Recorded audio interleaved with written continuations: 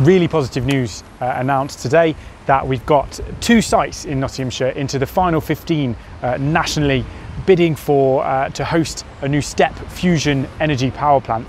Really important for the future. Hundreds of millions of pounds of investment and job creation in Nottinghamshire if one of those sites, one in Bassetlaw, one in Rushcliffe, is selected, as well as a carbon neutral energy source for the future. Incredible opportunities in terms of skills and research, and the Nottinghamshire being at the forefront of all of that research and investment. So great news. Hopefully we can go further. Final announcements in terms of choosing a place probably this time next year.